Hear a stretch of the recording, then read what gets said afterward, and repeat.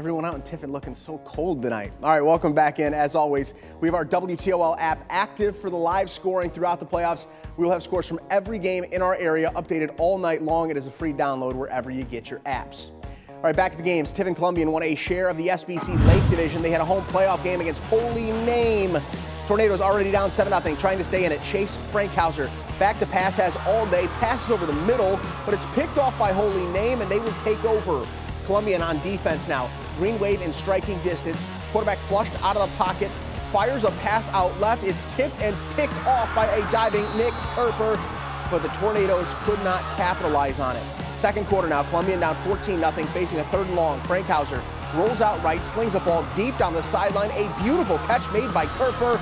That gives them the first down, and then just a few plays later, Frankhauser on the read option decides to keep it for himself. He'd plow his way in for the score, but Columbian would fall at home 14-7.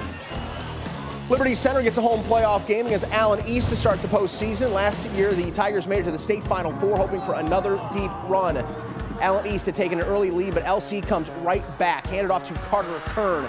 He finds some space on the left side, and he is off to the races. Tigers would take a 7-6 lead, and they weren't done. They take advantage of a mistake here.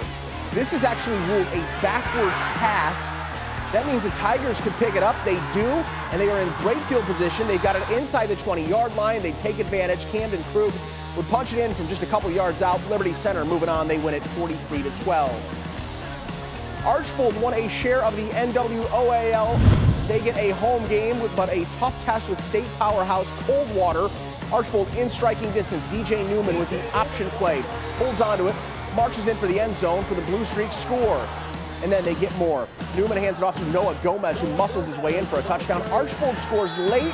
They beat Coldwater 27-21 and a game-winning touchdown as time expires.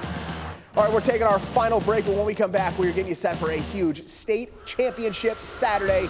Our sports team will be working overtime as 3 local teams will play for state titles tomorrow.